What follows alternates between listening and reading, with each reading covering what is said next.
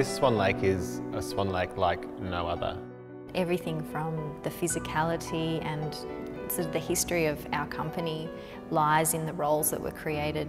It's a really uniquely Australian style production, and we had some great opportunities to be watching all the principals, and to really be part of that creation process was so special. Graeme Murphy, to me, he's a legend in the dance world, and to actually get to work with him at that young age, I remember just seeing him in the studio and how involved and invested in the story he was. They really knew what they wanted, I think, but he let the dancers also have their own voice.